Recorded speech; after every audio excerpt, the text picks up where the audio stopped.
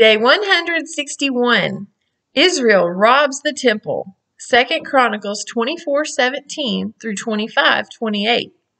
Judah's princes loved to worship idols. The good priest Jehoiada was dead, so the king listened to the princes. They talked him into leaving the Lord. So again, the Lord allowed the Syrians to attack. They beat Judah's larger army and wounded Joash. Later, the king's own servants killed him. Joash ruled Judah 16 years, but he wasn't buried with Judah's kings. Amaziah, Joash's son, began to rule at age 25. He raised an army of 300,000 to attack Edom.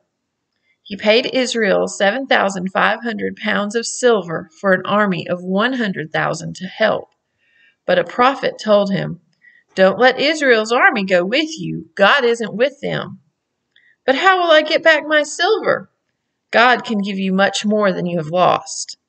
Amaziah won the battle without Israel's army, but he brought back Edom's idols to Jerusalem. A prophet asked him, "These gods couldn't save Edom from your army. Why do you turn to them?" Amaziah wouldn't listen.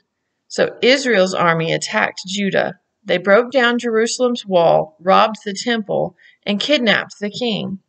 15 years later, Amaziah died and was buried with Judah's kings. Why did Joash listen to the princes? What caused Israel to attack Jerusalem? 2 Chronicles 24:17 through 25:28.